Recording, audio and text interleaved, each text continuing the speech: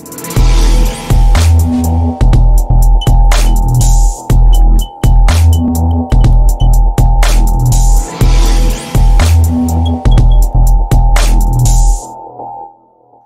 in this video we will learn about how to change default index page in htaccess from cPanel. If you want to change your website's default index.php page to something else, that is something else.php, so that it loads by default that different page, then in that case log into cPanel and then go to File Manager section.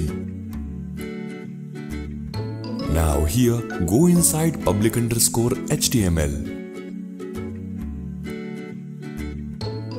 Now here, edit .htaccess file. Enter the given code to configure your index.php page to something else PHP. Which means, here if you will place welcome.html, then this page welcome.html will become your default home page. Once you are done with the changes, click on Save.